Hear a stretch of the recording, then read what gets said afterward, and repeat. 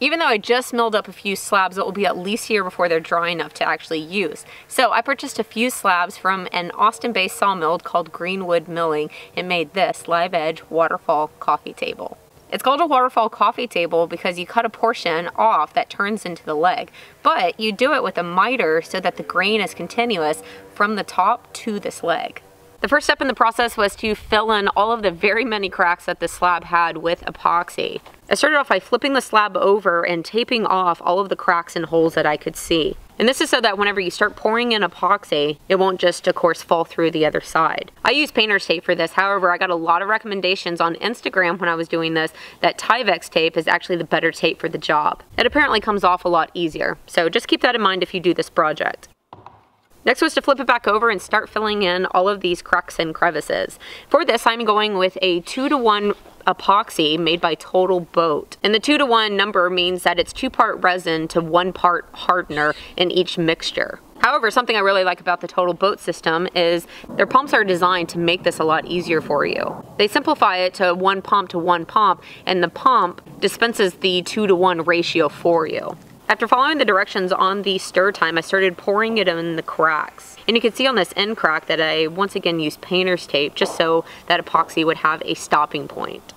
Now there are a lot of epoxy choices that you can go with, but the Total Boat system is very good at self-leveling and it's also extremely clear. On that note, keep in mind that you could tint the epoxy if you don't want it clear. What I would do is go through and pour in until the crack had an overflowing amount of epoxy on top of it. Then I would move on to a different area while that settled, come back with the heat gun to get rid of the air bubbles. Then once it settled a bit more, I would fill it up again. And I would do this until it stopped taking any more epoxy. If you're needing epoxy, then use coupon code AprilW over at TotalBoat.com to get 20% off your purchase. On top of 20% off, it ships free within the US, and this coupon code is valid until December of 2019, so you have an entire year to utilize it. Now on to flattening it out. I started off with my large random orbital sander, and on this Triton sander there are 2 settings, a more aggressive and a more gentle. And since I had a lot of epoxy to remove, I put it on the more aggressive setting to start with. And this made really quick work of getting it all leveled out. And then I switched it over to the more gentle setting to run along the entire live edge. Okay, up next was cutting in the miter that will drop off the portion of the table that will become the leg. I'll be using my track saw for this, and I started off by getting a square cut on the end of my slab. I mean, kind of square. I don't have a true reference to get squares, so I eyeballed it by using a square against my track and then lining it up with what looked like a straight line down center. And this will at least get me close to where now I can pull 2 tape references off of this cut and set up my track in order to now cut the 45. I tilted over my track saw, and just a note, if you have the Triton saw, there is a foot you can move over into the track to keep it from falling off the track whenever you have it at a bevel. Instead of trying to do it all in one pass, I actually made it in 3 different passes. So I would make a pass, set the depth a little bit deeper, make another pass, and then repeat. And this is the part that kind of confused me whenever I was looking into this process. So I made you guys a visual reference that's easier to handle than my 2 large slabs. Alright, this is the cut that I just made, 145-degree cut. If I were to take the offcut and rotate it at a 90, you can see that the miters don't mate up. You would have to flip this offcut around for it to do that. But then of course you would mess up the flowing grain orientation. So now I have to make a second 45-degree cut in order to remove their triangle piece so that it will mate up perfectly to the top. And that's the cut that I started setting up for next. The important thing about this cut is to take off as little material as possible from what will be the outside exposed grain. I'm once again using my track saw, and so I took my time lining up the track as close to the peak of the cut as I could possibly get it. And then I once again took this in 3 passes.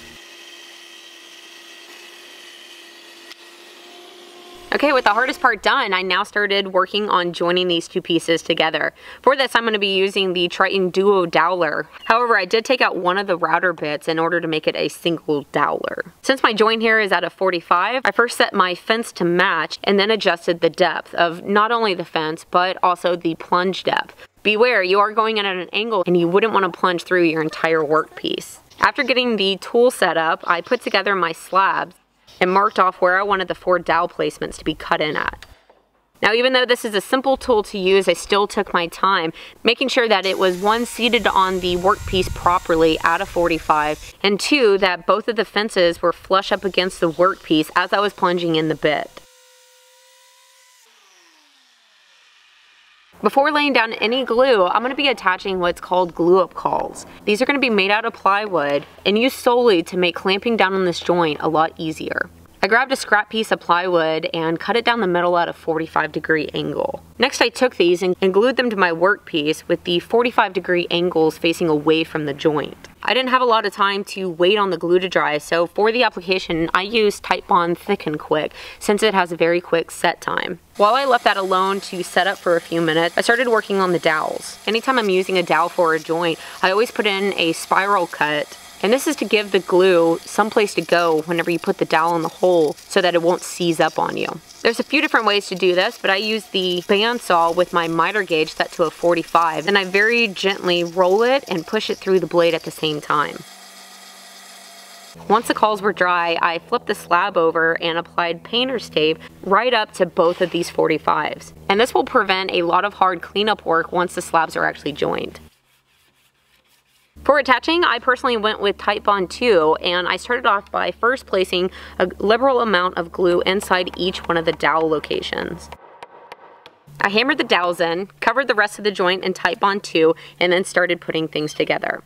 And now you can see how these cauls work. By cutting both of the outside angles on the cauls to a 45-degree angle, which matches the miter joint that I have, it gives me two parallel surfaces to get a clamp in there and use the clamp strength in order to fully seat and tighten down on this joint. I absolutely love that trick. I just think it's so cool. After letting that set up overnight, I took off all of the clamps and started working on a cleanup.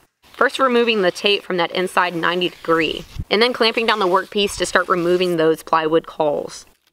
One reason for making them plywood is so that you can shear it down one of the layers. I found it to work best to use two chisels and work down the length of the plywood until the entire piece pops off. However, it was suggested to me after doing the glue up that you can lay down some construction paper or even parchment paper or painter's tape in between the caul and the slab to make removing this caul even more of a cinch. Once removing the majority of the caul, I used a chisel to get rid of the bulk waste. Then I came back with a sander to completely clean it up.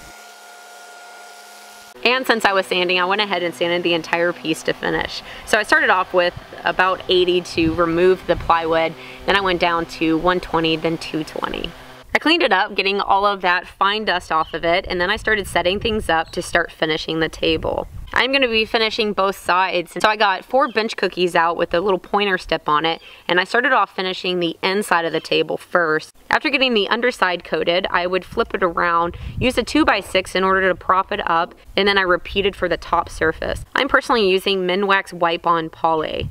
I love this finish as I find it the easiest one to not mess up.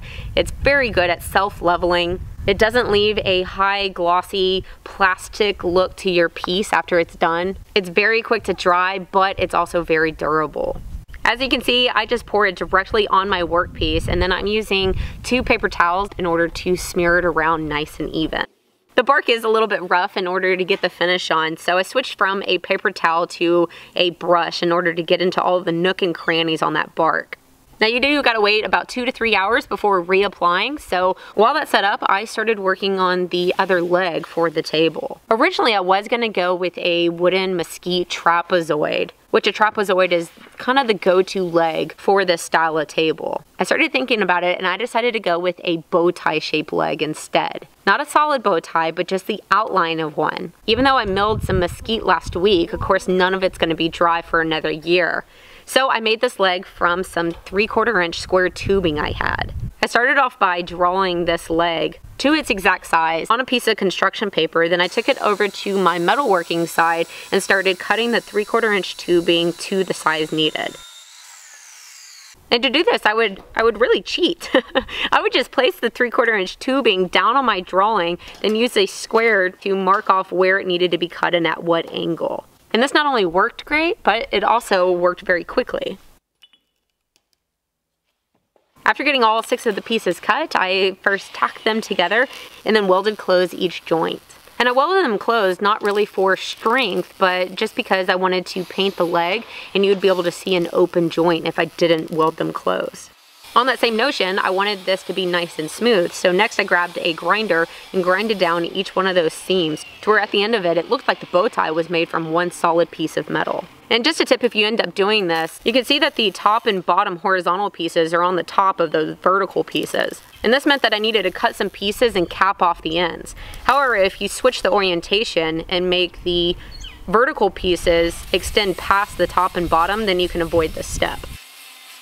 And then the very last thing I did to the leg, welding wise, is I cut some very thin flat stock, mitered the ends just to give it a little bit nicer of a look, and then tacked and welded it in place as well. And this is going to create a wider footprint on the underside of the table. After getting that stuck into place, I used a scrap piece of wood on my workbench and then drilled 3 holes across the length of it. At this point, the first coat of wipe-on poly was dry on the table, so I sanded it all down using 320 grit sandpaper, getting it prepped for the second coat. However, I couldn't resist attaching the leg before doing that to see how it looked. I used those 3 hole locations in the bottom of that flat iron in order to attach it to the bottom side of the slab. But then I continued on with the finishing. In total, I did 3 coats of finish for this table. Now, I made this small coffee table for a chase lounge of mine, but keep in mind you can do the same process for any table. An entryway table, a desk, an end table, there are no limits. It's a relatively quick one, but a very fun one. And I have linked to other waterfall table videos in the description if you're interested in the topic. I hope that you've enjoyed this one. I will see you soon.